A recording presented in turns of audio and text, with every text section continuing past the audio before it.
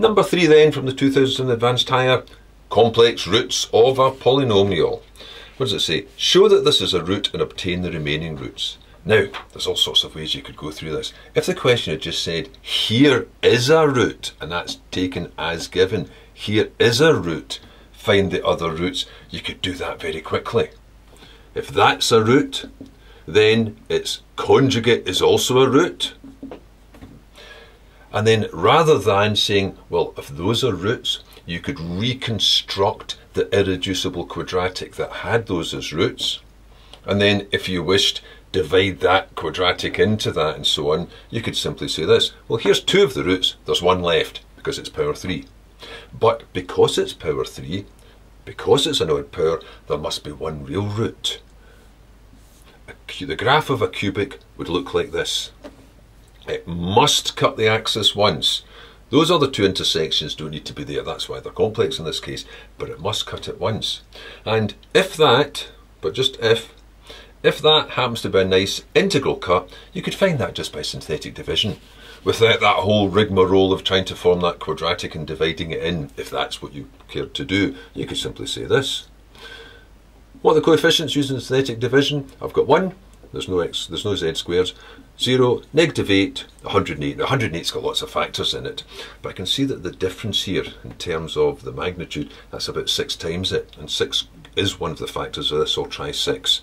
I've got 1 up to 6, down to 6, up to 36, 18, but that would give me a positive, so I'll try the -6. 1, -6, still back to 36, still give me 18, but now it's going to be -108. So that was the answer. So the third root was -6, if that's all it asked. But it didn't.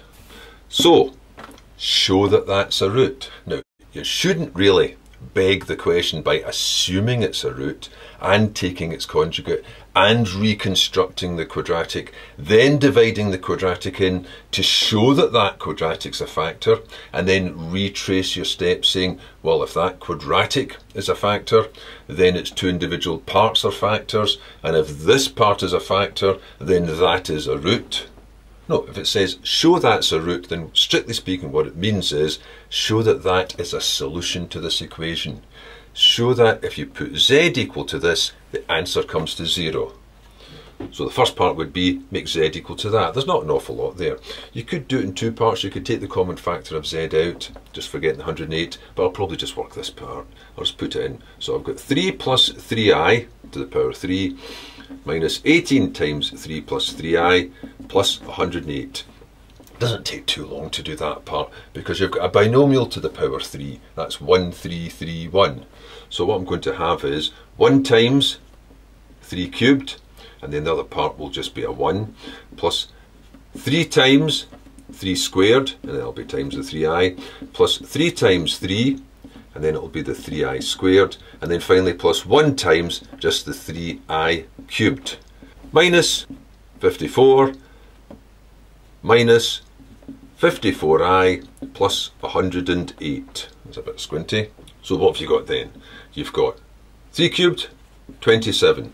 Here we've got 4 for a power of 3, so that's 81. So that's plus 81i. Here again, there's 3 to the power 4, so it's an 81, but an I squared will make it minus 81. Here we're down to 27, but an I cubed would be minus I, so minus 27i, minus 54, minus 54i plus 108. So altogether you've got 135, take away 35, 0. And you've got 54, 81, away from 81, which is 0. Which means that z equals 3 plus 3i is a root. Now, I know that took an awful lot of working, but strictly speaking, I think that was the intention. Show it's a root by showing it solves the equation, rather than assuming it's a root and going through all of the division. Next part would be this. Now that you know that's a root, I can make the rest of the statements. I'll call that one now. If that's a root, then its complex conjugate is also a root. And now I can reconstruct the factor, the irreducible factor. Now I'm not going to go through that tedious rigmarole of saying, well, if that's a root, then z minus it is a factor, and if that's a root, then z minus it is a factor, and then go through all these different multiplications of the 3 terms in this bracket times the 3 terms in that bracket and tidying them all up. There's a simpler way to do that if you know the roots of a quadratic, which is this. I'll just put this down this way.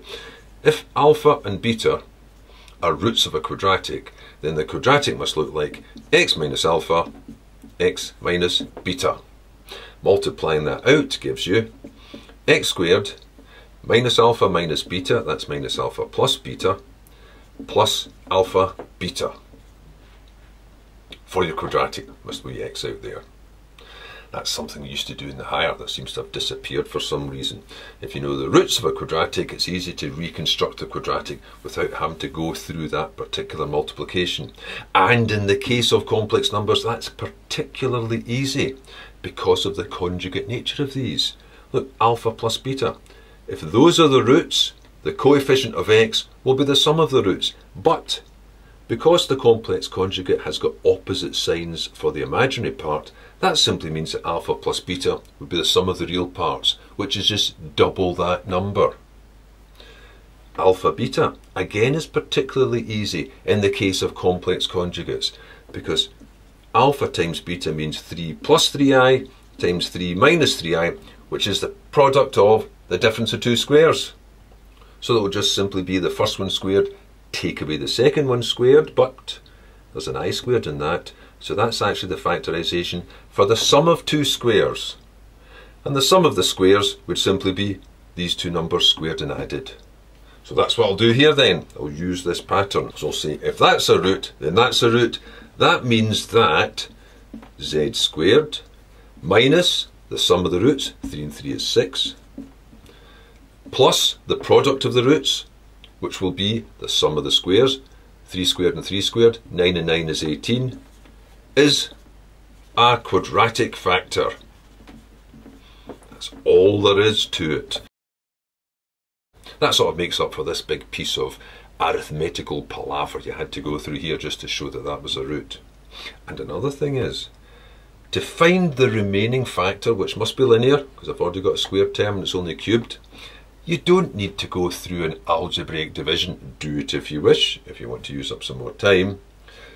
Because if there's only a linear factor to find, you can state it straight away. So I can now say this. Here's my expression. Z cubed minus 18z plus 108 equals 0 means that I've got z squared minus 6z plus 18, and I can reconstruct this factor quite simply just by using what the products would have been. The first times the first must give the first. So if that's z squared, this linear factor must start z. The last times the last must give the last. And if that says 18 and that's 108, that's 6 times it, so that must be plus 6. There's no more or any less to it than simply that. If you know a quadratic factor, it's trivial to find the remaining linear factor to produce a cubic expression.